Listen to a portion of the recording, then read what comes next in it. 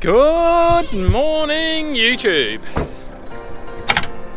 Today is the 30th of December. We are not even halfway through harvest, and today we are going to go and harvest some wheat.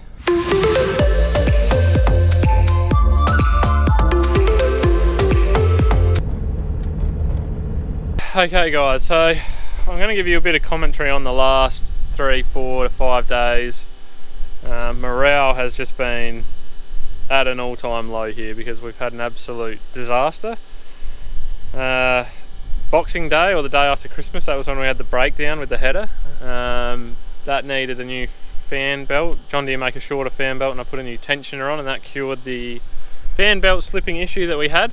We got going the next day and we didn't get very far and we had an absolute disaster.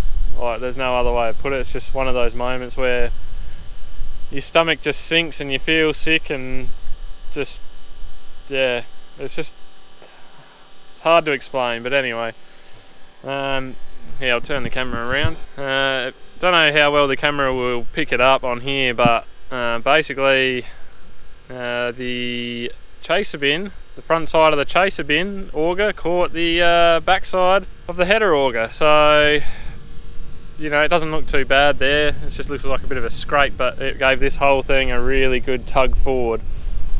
It did a bit of damage down in here to a few panels. It's been into Jamestown Engineering and they've straightened it out, but it's never really going to be the same again. It doesn't really sit on its saddle properly when it comes all the way back in, so, but it's going for now. I mean, it could be a lot worse. The chaser bin, well, that came off a lot worse. That's in it. Jamestown Engineering now having a whole new top section of the auger tube made up. So I had to go to Vennings and go get a whole heap of new tubing and bearings and all this sort of stuff. So they're in there doing that at the moment. Hopefully they're having a pretty good run with it. It'd be really nice to have it back. So anyway, the day after that happened, we had 5 millimeters of rain. No harvest happened. Yesterday I got back out in the afternoon, managed to get about 120 tonne off, which was nice, like, considering I didn't get out here till, you know, 3 o'clock in the afternoon and get started, just because the moisture in the grain was a little bit high and it was a bit tough. But, you know, at least we're going, I guess. That's the main thing. But it's just, you know, there's no point in beating yourself or anyone else up over these situations, because, you know, it's happened now, and this sort of stuff happens on farms every day all over the world. It might not be a common occurrence, but it doesn't matter. This stuff happens all the time, everywhere. So you just gotta find a way to get over it, really. That's the hardest part. So, but like I said, my morale's been at a bit of an all-time low. I've sort of just completely lost interest in harvest at the moment, because, you know, you just spend so much time caring for this machinery. You pour thousands, tens of thousands of dollars into this machine this year, and you go out and you get a chaser bin and you try and increase your efficiencies and all these sorts of things, and then something like that happens and you just think, why do I put in all the effort? But like I said, you just got to get your chin up and find a way to get over it and get on with it, because there's still crop out here to be harvested. There's still a lot of crop to be harvested. The header's going, you know, we can send that back in to get some more repairs done to it after harvest. The main thing is that it's moving for now. So that's a bit of a long-winded explanation of what's happened, but yeah, she's been a pretty ordinary few days, to be honest. So it is what it is, guys.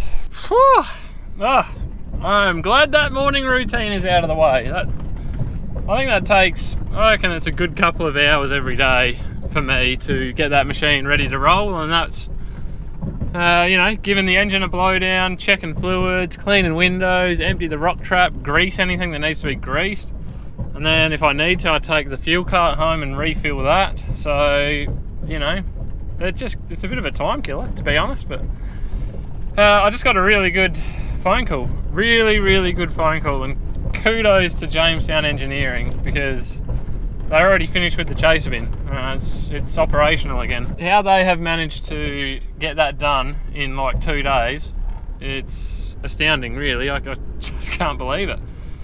But anyway, that's great. We'll go grab it. Well, there she is. Me and Dad just went straight in and picked it up. Like a new one, eh?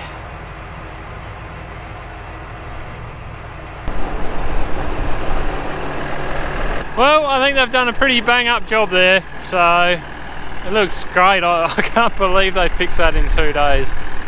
So I went over to Kadina, like Vennings at Kadina, and I picked up a new tube, a headboard and a bearing and a hinge, and they had to cut the spout in it, weld it all up, put the bearing in, the sliding,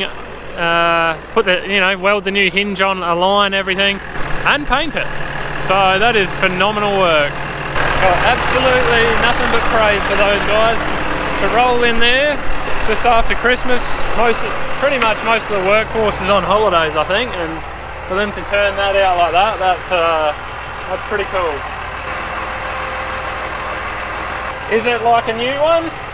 Probably not quite, but it's going to be about as close as you'll ever get, so that's awesome. So I just got another job to do this morning, and that is another float sensor on the front.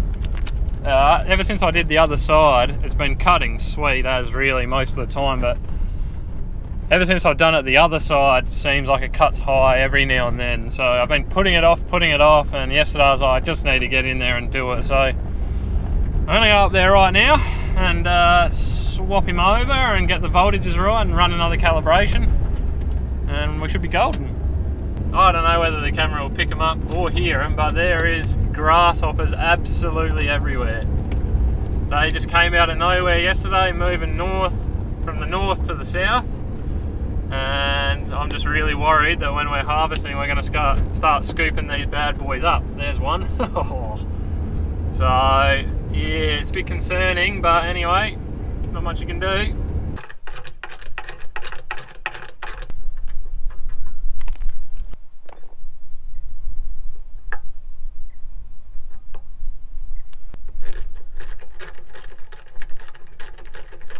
So I just put that bad boy back in the exact same position as the old one, and that is on the exact same voltage as the right hand side. So I ain't going to change nothing, I'm just going to tighten that up and then give it a calibration. Right, go through to our calibrations, go to our header, yes, high idle.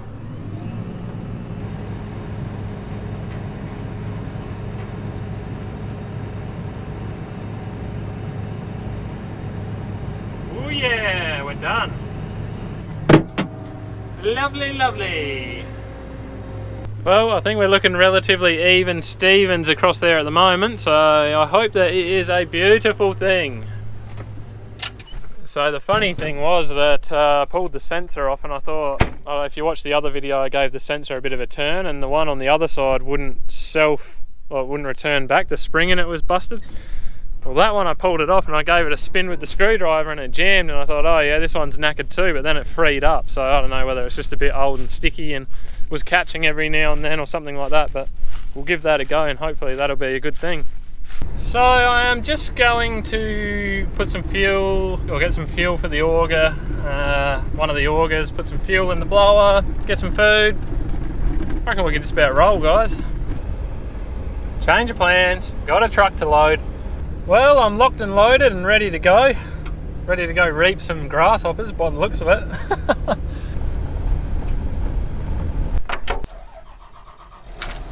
Well, I want to say, hopefully we can peel off a bunch of acres today, but instead I'm going to say, let's see what we can break today, ladies and gentlemen. Well, I can't see any grasshoppers in there, so that's lovely. The sample's looking a little hard to separate at the moment, still a bit waiting for things to warm up a little bit, but it's just been a bit like that this year, to be honest. Just ending up with a few whiteheads in there. I think it's just from all the rain that we had, to be honest, but this is scepter wheat, and typically it is very, very easy to separate. So easy, in fact, the last 2 years, before this, the wind shook out a whole heap on the ground, so I'm a little surprised at how sticky it is, but I guess it's better in the head than on the ground when you get wind.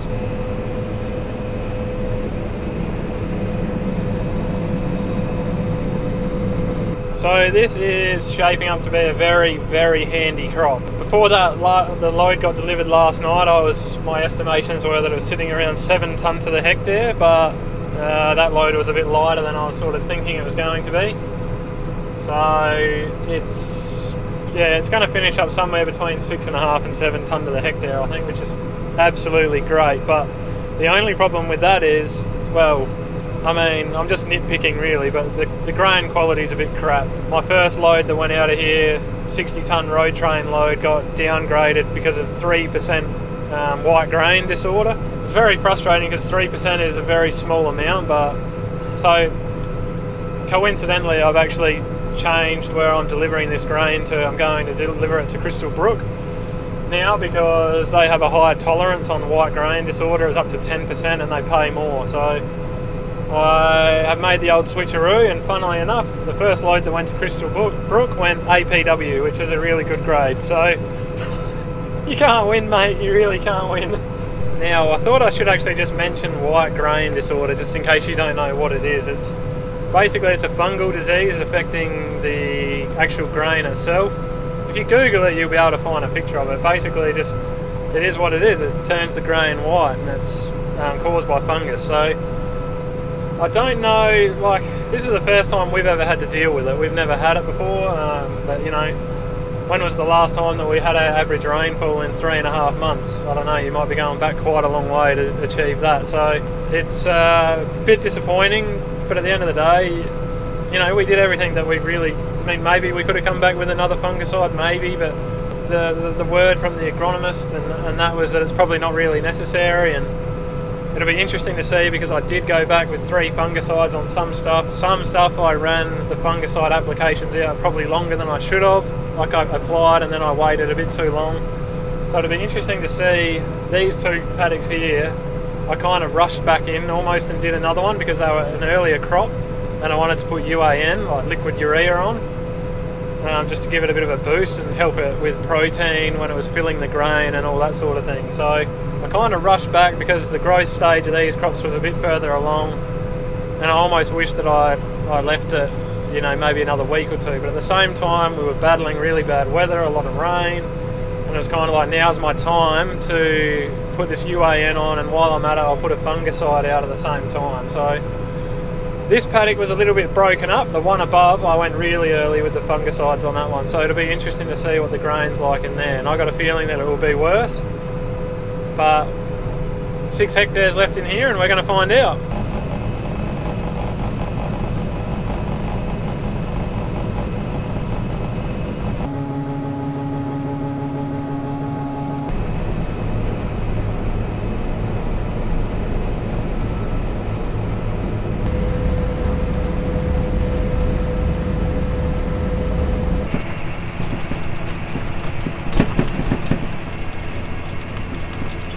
We've set him loose in the header now.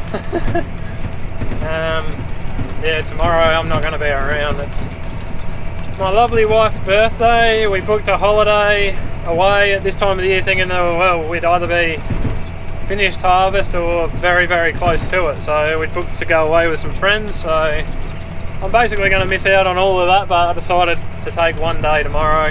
Dad's just going to put in a few hours on the header, so I said, well, he goes, oh, well, I might as well sit in here and have a bit of a go and get my head around everything, because he doesn't get in there too often these days. And I said, well, you might as well just drive it, and I'll just drive the chaser bin today.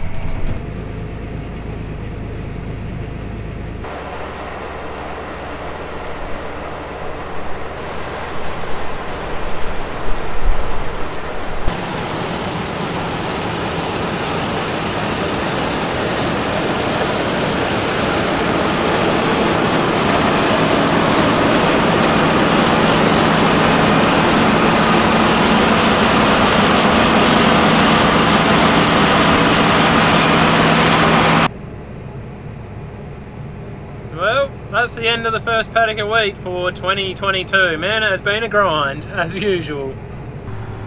Alright, swap back time. I'm just going to cut into this next paddock, and then we might swap back a little bit later. Whoa, are you guys even looking at me? Oh, thank goodness. I thought he was never going to leave.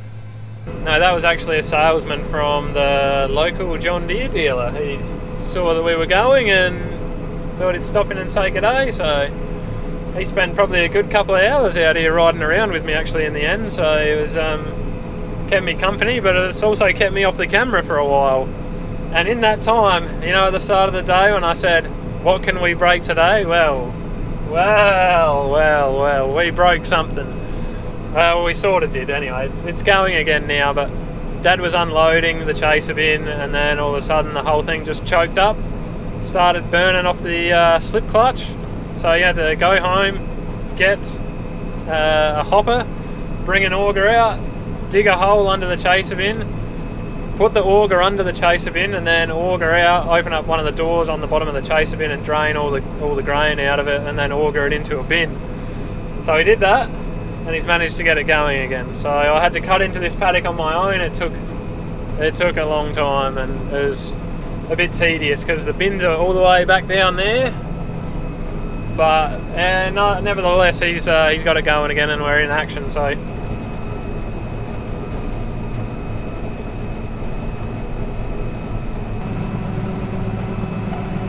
don't often see a baby here.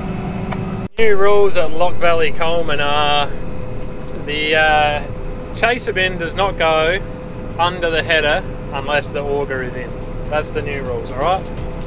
That way nothing bad can ever happen.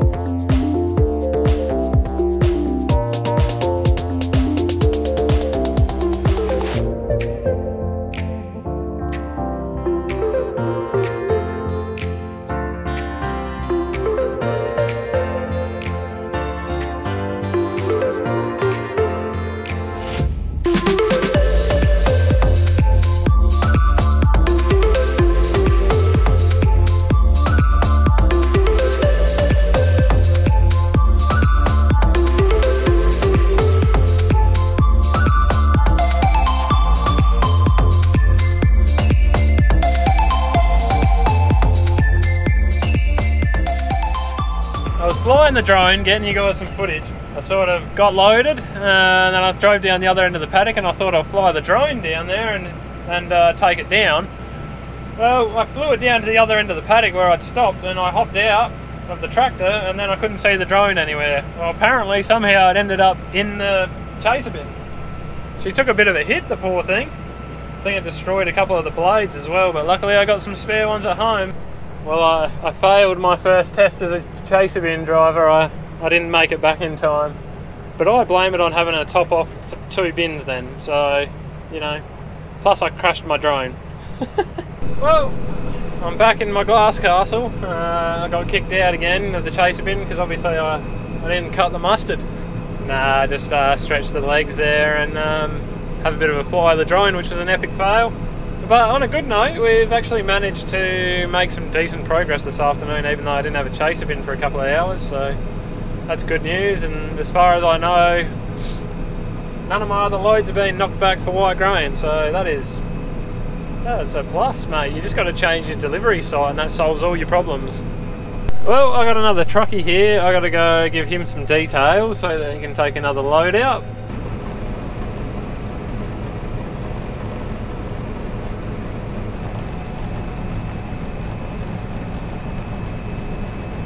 Well, the sun is setting on yet another day of harvest, and it is not very warm out there. It's been a nice warm enough day, but it's not hot enough for it to carry through to the night. Sort of as soon as that sun starts going down, it just toughens up straight away, and you notice the difference as soon as you start to lose that heat. So I don't think we'll be able to go for too long tonight, unfortunately. We'll keep hacking away here, maybe make sure there's enough there for one more load.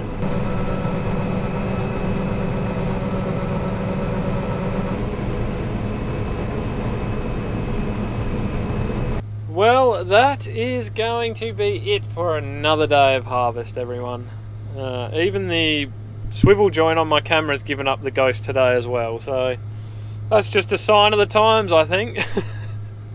But anyway, thank you very much for joining me, guys. Hope you enjoyed it. New Year's Eve is tomorrow, so Happy New Year, even though this will probably come out in January sometime. Hope 2023 is awesome for everyone. Once again, have a good one, and we'll see you next time.